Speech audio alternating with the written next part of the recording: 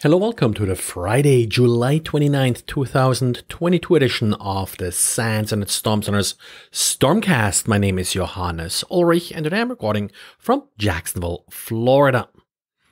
I posted a quick diary earlier today summarizing a research paper one of the students at our SANS Technology Institute College published earlier this week. It actually takes a preliminary observation by Boyan from last year. It was published as a diary back then. The issue Boyan noted in last year's diary was that Google Chrome's extension sync features was used as a covert channel by an extension installed into Google Chrome. Now, the student David Prefer looked into this mechanism and how it can be exploited. David noticed that even without having control over the browser itself via a plugin or an extension, it is possible to just manipulate bookmarks and use the same sync channel that this plugin used. The covert channel David uncovered is quite capable and actually very difficult to detect, as it uses the normal requests to Google's API to synchronize these malicious bookmarks. Basically, all he does is he takes any file on the system and then encodes it to work as a bookmark. There is also quite a bit of bandwidth available here. David showed that over 200,000 bookmarks actually may be used, and the transfer rate is pretty high and only being throttled after a few 10,000s of bookmarks have been synced. Take a look at David's paper if you want to learn more about this and how to detect this particular covert channel.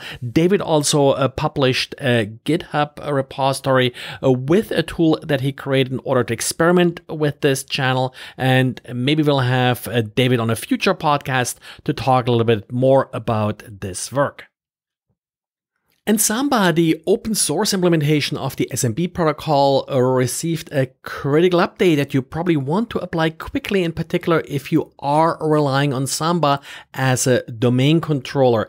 Samba is much more than just simple file sharing as it's often used, and includes pretty much all major components that you typically associate with a Microsoft Windows network. Of particular interest with this update is CVE 2022-32744. This vulnerability allows an authenticated user to change passwords for any other user. Now, these requests are encrypted, but the kPasswordD, that's the daemon responsible for actually changing the password. It's pretty flexible as to what key to actually use, and the user may supply information to actually pick the key, and with that, well, of course, can create just an arbitrary password change request. This also applies to the administrator, so any user can change the administrator's account, which is a real nice privilege escalation. There's a second vulnerability here, CVE 2022-2031, that is also being patched with this update. It's also related to a slightly different password change vulnerability. So update soon, and exploitation should be pretty straightforward in this case. And Apple yesterday found part of its IP address space routed to Russia via Russian telecom company Rostelecom. As you may know, Apple is rather lucky in owning an entire /8 of IPv4 address space, 17/8. A small subnet of this, 1770/96.0, was advertised by Rostelecom, and since this advertisement was more specific than the /9 that Apple usually advertises, the BGP advertisement from Rostelecom took precedence. Now, Apple usually uses AS714 for its address space. Rostelecom uses AS12389. It became pretty obvious pretty quickly, and of course with the current geopolitical situation, a BGP hijack like this immediately raised alarms. Apple sort of fought back with a more specific announcement on its end, and after 12 hours, Rostelecom withdrew the announcement. Now, before you think that there is sort of some sinister nation state spying and so going on, Rostelecom actually has a legitimate IP address prefix, 377996.0/19. So really just the first digit is different, a 3 instead of a 1. So one possibility is that this was just a simple typo, and well, from past experience, most BGP issues like this turn out to be innocent mistakes or simple typos like this and nothing malicious.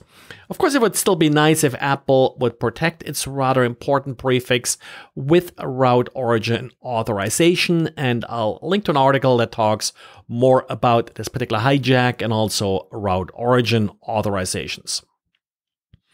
Then we got a couple of noteworthy patches. Veritas released a patch for its backup product. It fixes 17 vulnerabilities, of which 2 are rated critical. The critical vulnerabilities do require authentication, but they do allow on the server arbitrary command execution or arbitrary file write.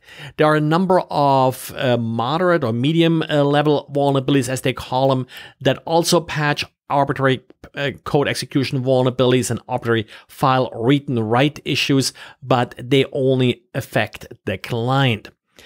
IBM also patched a number of vulnerabilities in IBM Rational Clear Case as well as the QRadar seam.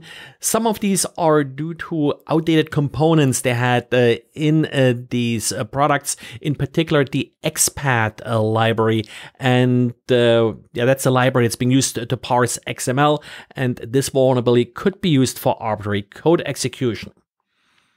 Well, and that's it for today. Thanks for listening. And as always, if you have any feedback, please let me know. Let your friends know about this podcast. Post on social media. I'm doing it because people are listening to it. And talk to you again on Monday. Bye.